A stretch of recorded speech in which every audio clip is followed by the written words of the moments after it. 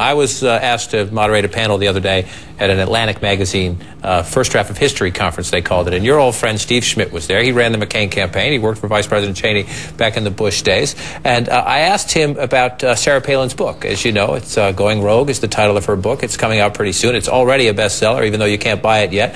And I said, you know, Steve, how are you going to play out in that book? Let's listen. When we do the index read, the Washington read, and we look up Steve Schmidt, what are we going to find in the book about Steve Schmidt? I think it may say that I was anti-rogue in the